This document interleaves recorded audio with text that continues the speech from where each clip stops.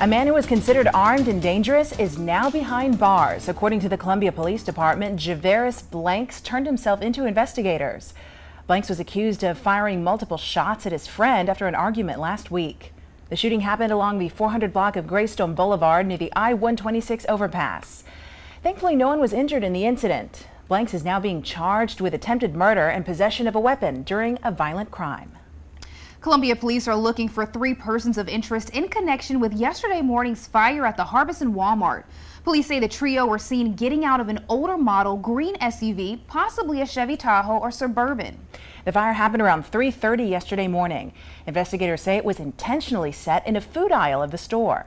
We're told a couple dozen employees and customers were inside but got out safely. Damage has been estimated at nearly $3 million, and because of that, the store will likely be closed for several days. If you have any information, call Crime Stoppers 1-888-CRIME-SC. In the upstate, a centuries-old church was vandalized over the weekend, and police are looking for the people responsible. Vandals targeted Midway Presbyterian Church on Midway Road in Anderson this past weekend.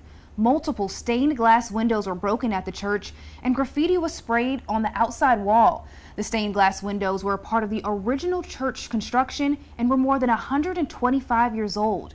A $1,000 reward is being offered for information leading to the arrest of those responsible for the crime. Now, if you think you have information that could help, you're asked to call Crime Stoppers. That number, 1-888-CRIME-SC.